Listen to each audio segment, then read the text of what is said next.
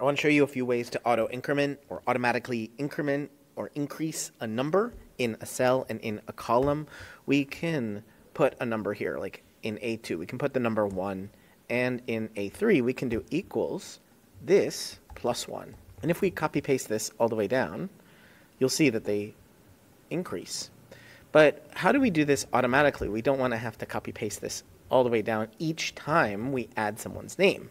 We can put equals if blank, if is blank, B2, then if that's false, meaning it's not blank, we can put the number 1. And now in A2 plus 1, we'll take that and do if is blank, and we'll make sure we're selecting B3, comma, comma, and then we'll put that A2 plus 1.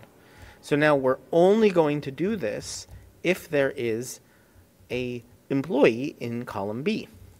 So let's go all the way down, let's copy paste this all the way down, and we'll see that all of these are now, if this one is blank, don't do anything. That's what this middle part is doing. These two, right between these two commas, we're saying just don't put anything.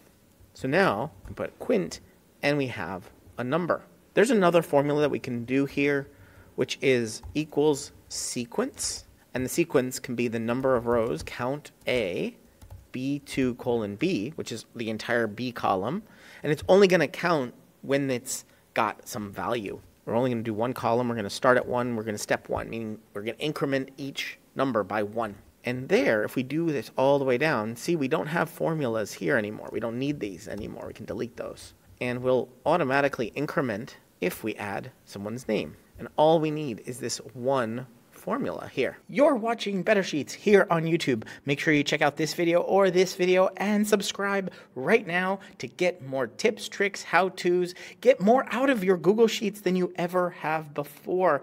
I'm excited to be making a ton more videos here. Ask me questions down in the comments and I will answer them in future videos. But for right now, right here, one of these videos is going to be your next Google Sheet.